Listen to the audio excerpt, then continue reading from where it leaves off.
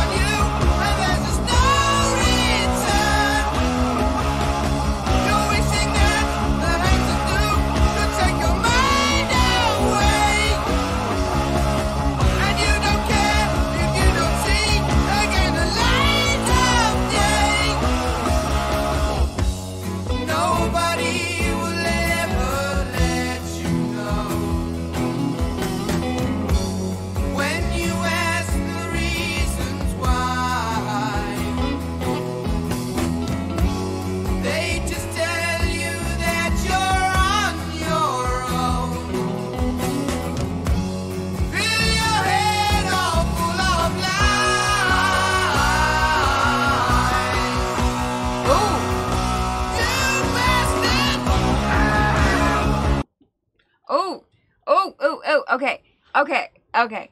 I gotta say something. What you got? Okay.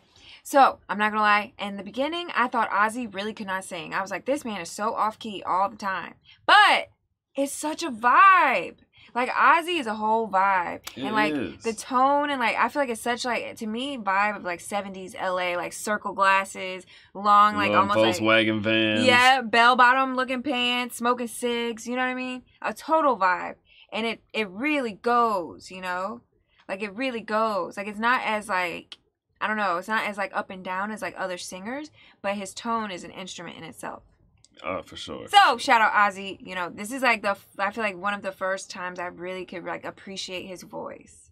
You know? I mean, this is not my favorite Ozzy song, for sure.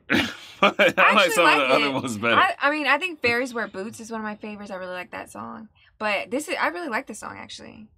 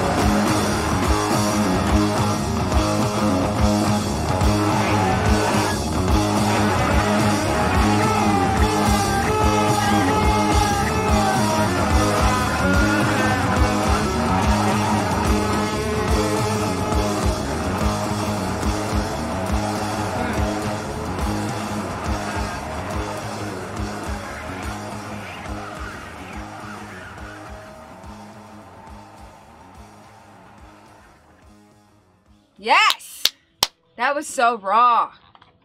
That was so raw. Ooh. Okay, I got a comparison for Black Sabbath for you. Okay. So it's kind of weird, okay? But it just came to me probably because it's Black Sabbath. But, like, you know how, like, at a funeral, body's in a casket, right? And, like, they do all this makeup and embalming and stuff. And they make it look, like, real weird. Mm-hmm. I feel like Black Sabbath is to metal as a corpse is unembalmed. You know what I'm saying? Like, it just is. Okay. You know what I'm saying?